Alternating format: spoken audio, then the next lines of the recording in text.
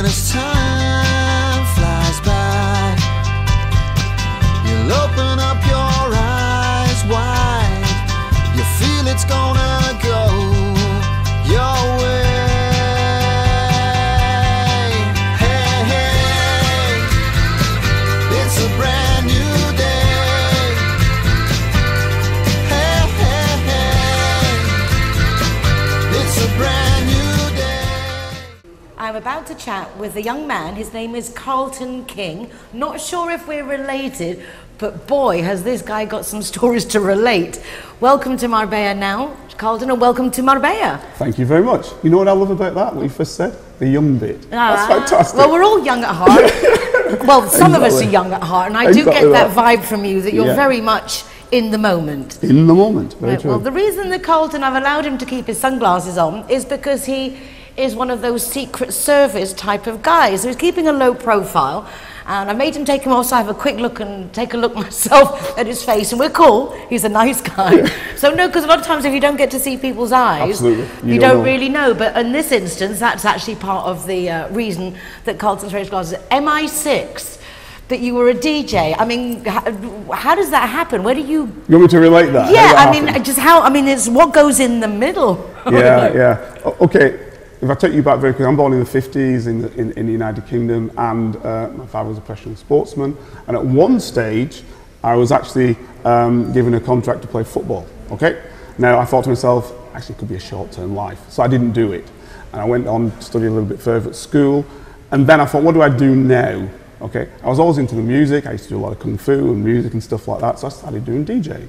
I ended up DJing in Germany as well, and that's how I fell into this side of the business. A very funny story, which my disco burnt down where I was playing. I got a job the next night, but a guy I always knew, he said, do you want to be a detective? A German guy. I spoke the German language well. In fact, I spoke like a German at that stage. And so therefore, I said, yeah, why not? But so someone just comes up to you in a bar and says, hey, mate, do you want to be a detective? I've known him for ages. So what it was this guy used to keep saying to me, come on, you'd be a detective, you'd be great. Nobody would think that you're a detective. It's a house detective, as they call it in Germany. Right? Nobody would think you're a detective because you're a black guy and there's not many German black guys speaking German. Great, please. So I said, no. Why would I? I was earning good money as a DJ. But actually what happened is, as it burnt down, I thought, hey, this life can be a problem. So I went doing that, but I still played disco later on because I got hired the very next day. So that's how this whole thing started, how we turned around. You can read it in my book, by the way, called Black Ops, Incredible True Story of a British Secret Agent. So that's how it happened. So I started as a house detective, then I went working for the American Forces. I was a detective for the Department of Defense. And my boss was an FBI agent, and he said if he were an Englishman, he'd be in Scotland Yard Special Branch. So I'm an Englishman, so I applied for Scotland Yard, for Special Branch. I got in, I did Special Branch work, and then I went to MI6, which is the Majesty's Secret Intelligence Service, did that work, and then latterly I went into SO1, which is Specialist Protection. So I've done a myriad of different things, which is actually unique. Nobody's ever done that before in the United Kingdom. And that's why I wanted to bring those talents and those skills to a program I'm doing with Jeff. You know Jeff and Warrior? Of course, I mean, we're all here. Well, first thanks to John Smith of the Euro Weekly News, because he said to me, Nicole, you're going to want to meet this guy, Jeff Clark. Suddenly, messages started coming, Jeff, about films and series, and so this one fine, so that one, and now with this reality show, which I'm sure we've met Phil Campion, who is SAS, commando, parachuter, in your face. Correct. But now we've got you, the behind the scenes can be equally as in your face, but your speciality is doing this, just passing by, no one really seeing you while you're watching. When I need something to happen, okay, my job as an officer, be it in Special Branch or be it in MI6, was actually to get agents, what we call agents, people who tell about their country, i.e. they do tell us what their country's secrets are, or in my case, terrorism. Okay, so you're a terrorist in a terrorist organization. I look at you, I try and turn you, I make you my person. Okay, now that's a very dangerous thing to do, because if he gets captured, he's dead. And maybe his family's dead. Maybe everybody around him is dead. So why does he want to do it? So I've got to find out why he wants to do it. I have to find out that he's not trying to trap me. Because when I meet him somewhere in the world, I don't want somebody waiting for me to put me in a yellow jumpsuit, the next minute my head's chopped off on TV. So those are those issues. But if I have a problem with some of these aspects, I call Big Phil. That's how the connection comes. You see what I mean? Or if I need some protection, maybe sometimes, I call Big Phil. Yeah?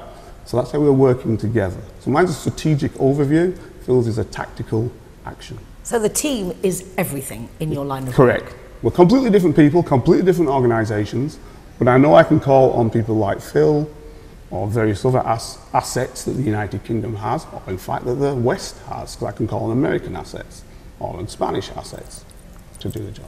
Did you find that your colour was a hindrance at any time Absolutely. of you being promoted and getting to where you are? Absolutely. It's let's be truthful about it. It is, when I was born, I used to see signs as a kid, no dogs, no Irish, no blacks. Yeah, I mean, it's not so different, unfortunately, as it should be. That's how I used to see those signs. But it is, it's still very poignant. So the reason why I came out, actually, is to say to other people, the times have changed somewhat now, you can do something with your life. Even though, as in my case it was very harsh in front of your face, now it's not in front of your face and you can do something. I don't want to hear excuses from people. That's hence the reality show. It's about saying to people, wherever you're from, whoever you are, if you put effort in, you can make something happen. Too many kids today are out on the street stabbing people because they say we've nowhere to go. We can't do anything, we're being held back. I want to give them the opposite. I want to say, listen, you can if you put the effort. The lure of easy money allows people to get away from doing the hard things. That's what the show's about. I think the nice thing with the show is the hands-on, the interaction, because I think a lot in our society today, if you've got two parents that are working, the ease with which we can put them in front of a video game or just get rid of them because we're all too busy, it's basically come back to do what you guys are doing. Hands-on, talking, interaction, saying yes you can as opposed to you'll never make it that way. No. This is why I wanted Phil. Because what I want right in the beginning of the show is for Phil to come in and strip him down. Oh, bless, this is terrifying. Absolutely terrifying. You're going to be stripped down with Phil stripping you down. Then we're going to build you up, and then we're going to go into my world, which is all about cerebral. It's all about thinking how you do things. How do we make this happen? How do I make this person work for me? How would you do this, that, or the other? How would you plan operations? Planning is immense. You have to learn and understand, dot every I, cross every T. That's what we can do. And if you can do that, you can work anywhere. So yes, I'm not going to create somebody who's going to be in the services, but what I'm going to create are individuals who can go and work in any company around the world because they've got skills that only the very few have. You know, this world, the secret world, is actually very, very small. You know, when I started off, the enemies were the Eastern Bloc, the KGB, places like that. Now I've seen KGB officers or MFS officers, you know, Stasi officers, okay, who, you know, in the old days you saw them and now it's different. There's actually quite an interesting story in my book where I met one fella who had arrested me as a spy, okay? He didn't get me, but then later on, when I met him in London just before the wall fell, he said, I knew you were a spy, you know, I couldn't get it. So it was brilliant. So that's the way that world works. It's a very small world, and the people you met, you see them all over the place. Yeah. And obviously a lot of our work is undercover work, so it's very, very subtle. Now, if you can teach that in people and have them think about everything they do, when they then come into the workplace, they're an asset. That's what I'm trying to do. Ability to adapt to any situation, but keep your head. Or low. You're always keeping your head. Under pressure, under total pressure, always pressure. High or low, work it without anybody knowing that you're struggling. What would you give to our viewers? One tip to be aware, one bit of advice to start them on the way to be a better person, to make the most of themselves. I would say, know your strengths, but know your weaknesses more. That's the biggest secret. Know what your weaknesses are. Those are the things that are going to throw you away. So work on them. Know your strengths and utilize them, but you must know your weaknesses. And in my game, don't get caught. That's the one thing. I'm with you on that one. Carlton, may you never get caught, but so glad we caught you on camera. Thank you very much. Marbella Now is honoured, absolutely honoured. The honour's mine. Thank you very much. Carlton.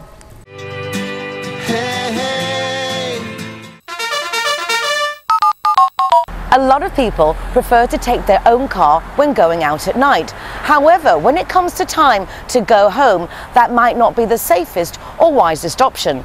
For some, just one glass of wine could put you over the legal limit, which means if you drive, you could put in yourself or others at risk. If you find yourself in this dilemma and think possibly you should not be driving, you can just give Linea Directa a call. They will order and pay for a taxi, which will take you and your fellow companions who were with you in the car home with up to a 25-kilometre radius, as long as you all fit in that one taxi and you're all going to the same place. You can even ask for them to pick up your car and take that back too. And this is 7 days a week from midnight to 7 a.m. and up to 4 times a month.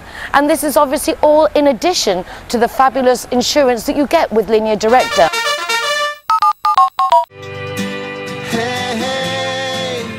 A big welcome back to Marisa Moreno. Not only is she the Danish consul, but she's also an excellent lawyer.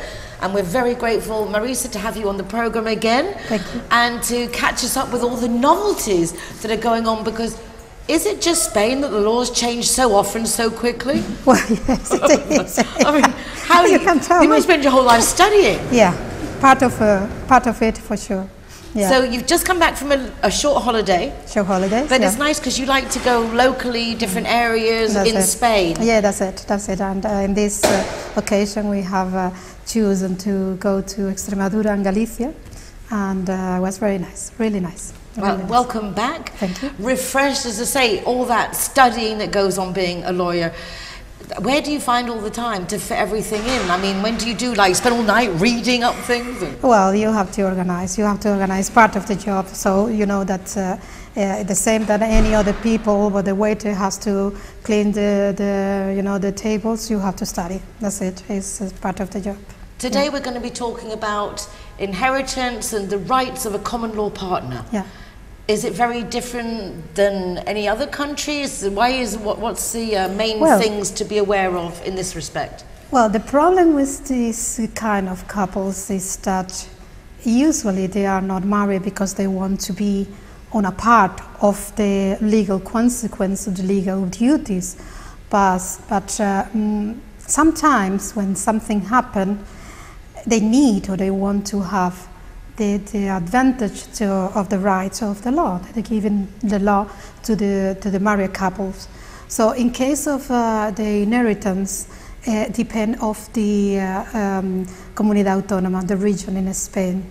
In Andalusia, that is the region that we all of us are living, there is not any right for the couple, the part of the couple that it survives.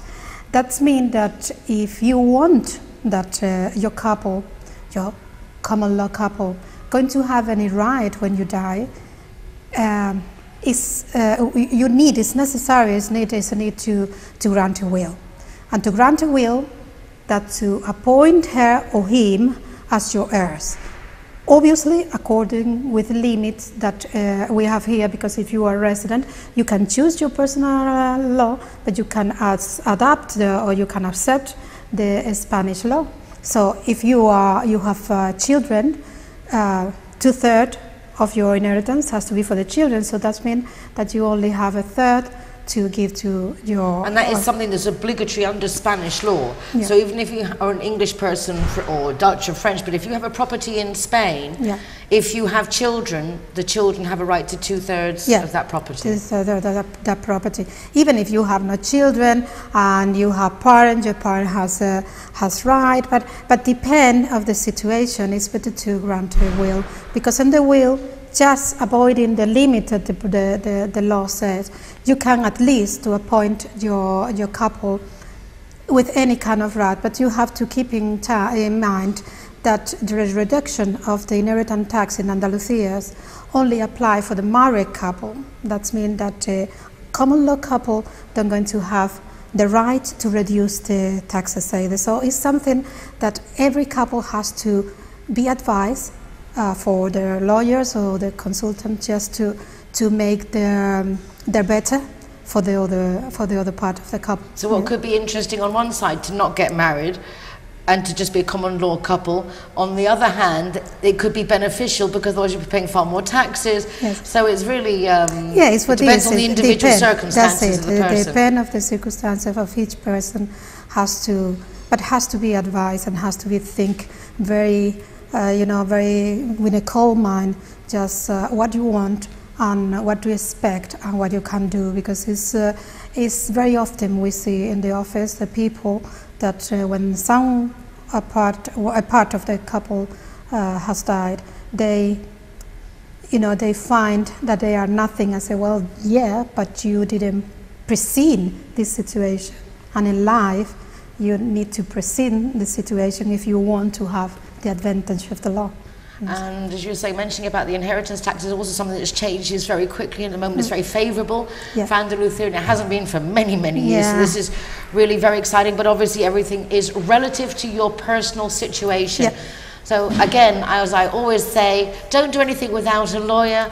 Marisa not only is a very recognised and respectable lawyer, but she's the Danish consul, and that is an extra guarantee that you're getting the most up-to-date information that you need to get the best out of a system that really is very much here to help the people. Yeah, that's it. That's the idea. That's the idea. Sometimes it's like a tailor-made dress, you know. Exactly. Make it the bits that fit the best and the best for her. Marisa, thank you so much for joining us. And if you want more information, just contact Marisa's office at justlaw.es. Thank you. Just Law, because it's just law, and also because it's just like in like justice. Yes. Yes. That's good double play on words.